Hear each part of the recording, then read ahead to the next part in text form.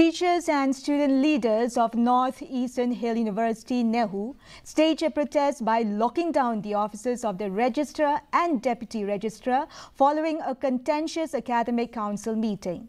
Professors voiced dissatisfaction with the Registrar's qualification and performance, his lack of administrative excellence. Concerns included inadequate qualifications, poor writing skill, and disrespect towards the Vice-Chancellor. The protest underscores significant worries about the Registrar's suitability and its potential impact on the university's reputation.